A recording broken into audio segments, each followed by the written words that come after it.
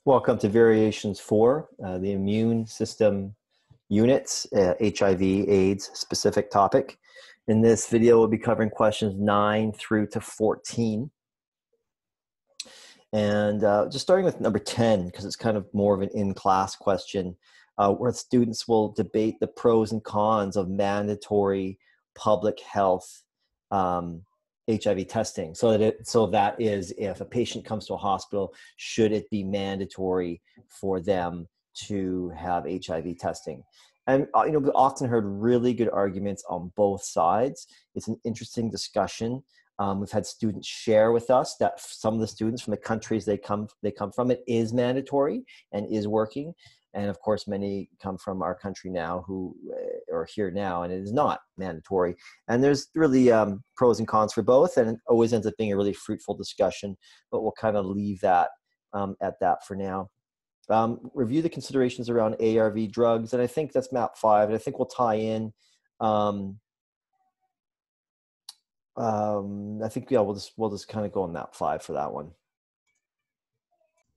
It is interesting to note that antiretroviral drugs, ARVs, can cause a lowering in healthy cells like neutrophils, platelets, and red blood cells.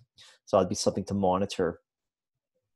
The goals of ARV therapy is obviously to what?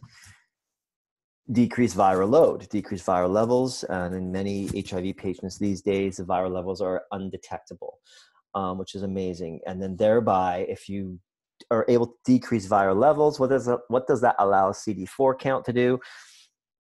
It allows CD4 count to climb back up, and then the patient has a really strong immune system. And these days we see a lot of HIV people living to a ripe old age. Rewind 15, 20 years ago when ARVs either weren't as advanced, we didn't know as much about them, or even more so, compliance rate was not very high. Understanding of things was not very high. We would have a lot of patients on specific wards in the hospital with, end stage AIDS, like terminal patients with AIDS, really, really sick with AIDS. We don't even have that ward anymore at the hospital, because now with the ARVs today and the compliance rate, at least in British Columbia, we're not seeing many cases of AIDS because these ARVs work well. I mean, they're not without their side effects, but they have a very beneficial effect on viral load and CD4 counts. So viral load goes down, CD4 counts go up, patient ends up with a very strong immune system, doesn't end up getting the opportunistic infections associated with AIDS. So at the time that this presentation was put together, the combination of ARVs was 3 or more from at least 2 classes of ARVs. So in hospital, you'll actually be giving 3 capsules or more, so to speak, from at least 2 classes of ARVs. The reason why the kind of mixing them up is, first of all, they attack the HIV replication process at different stages. So that's one reason in terms of the 2 classes. You also mix them up because HIV is pretty smart. If you only use one ARV, it would become resistant to it. So it decreases resistance. But obviously, these people who are on ARVs have to get tested for blood count, as we talked about up here, CBCs. They also need to get tested for viral load and CD4 counts to see where things are at. How are they doing? CD4 count probably being the main thing.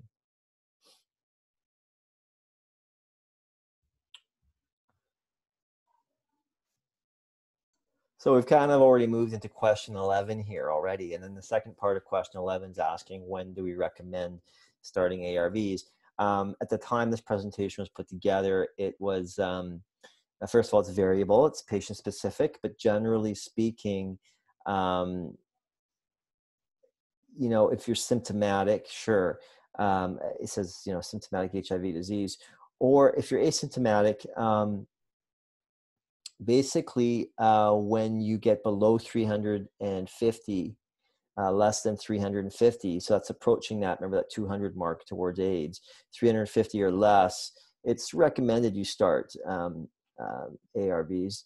And you can start them if at a higher CD4 count too. But if it starts getting less than 350, it's strongly recommended. If it's greater than 350, it's really an individual discussion with your physician. Many harsh side effects, as I noticed, as I had mentioned before.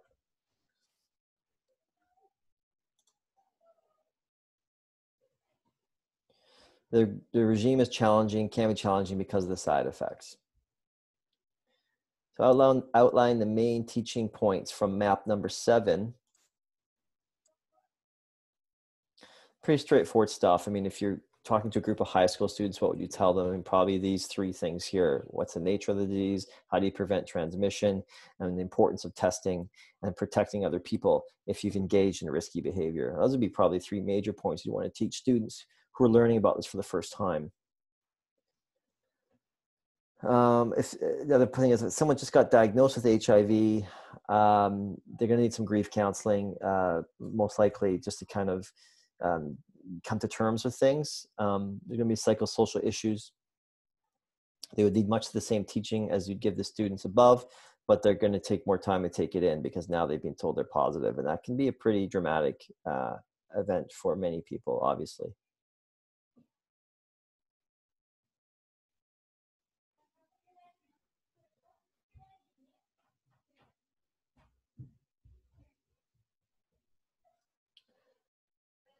All right, and I believe the final question here has to do with needle stick injuries. Needle stick injury, I mean, I've scribbled down some notes here in your maps here. What do you do if you have a needle stick injury? This is not just for HIV patients. Anytime you have a needle stick injury, what you want to do right away is wash with soap and water. You do want to do that. You don't want to heavily squeeze on the wound, the puncture wound, because that can actually cause more damage to tissue and increase the spread of if there is a pathogen there, can increase its spread to the systemic blood flow. So you don't want to try and squeeze anything out. That won't work, and it will cause more damage. Just wash with soap and water. You need to report to security or whatever the protocol is to the CNL, charge nurse, security right away. You basically need to get down to emerge right away, and then you need to do the appropriate tests on you and the patient to figure out where to go from here. Do you need ARVs? Do you need interferon? Was the guy Hep C? Where are we at? So we need to get to emerge. You need to get tested. The patient needs to get tested. All that kind of stuff needs to happen as quick as possible. And you need to go home. You cannot stay on shift. Because no matter what you think, I can tell you right now, you will be very distracted for the rest of your shift, and you'll be a danger. The good news is, if you're just giving an injection, and then you get a stick afterwards, needle stick afterwards, very, very low chance that anything serious like HIV or Hep C will be transmitted that way. It's a very, very low chance.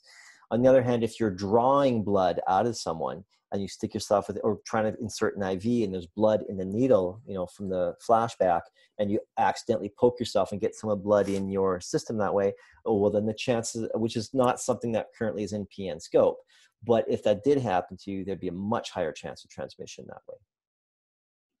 Okay, and the last question on the questions, in-class questions here, the last one, number 14, I believe it was.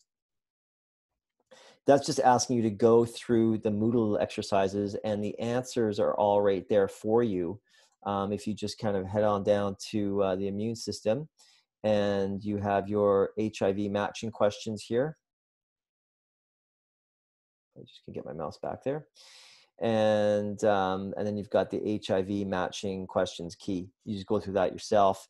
I would say that the main ones you want to be looking at would be, you should be able to recognize any of these in an exam. It's just basic recall here. But the ones that really kind of stand out are Kaposi's sarcoma, candidiasis, otherwise known as thrush. These are all pretty easy to remember based on the keywords, but those are the 2 big ones. They're 2 of the early signs of HIV, and we saw, of HIV turning to AIDS, and we saw a lot of that in the 80s when this phenomenon was taking off, and no one really knew what this new thing was called HIV. We saw a lot of this. I've got pictures here in your PowerPoint. Right here. Let's get this back to here. This is Kaposi's sarcoma. get those all over your body. And then this is the thrush, which of course you've seen thrush before for people who've taken any kind of oral corticosteroid, like an inhaler. If we don't rinse with water afterwards, they can get thrush too. So you've probably seen this before, but it's also early opportunistic infection that may signal AIDS for someone with the right background, the right history, Kaposi sarcoma.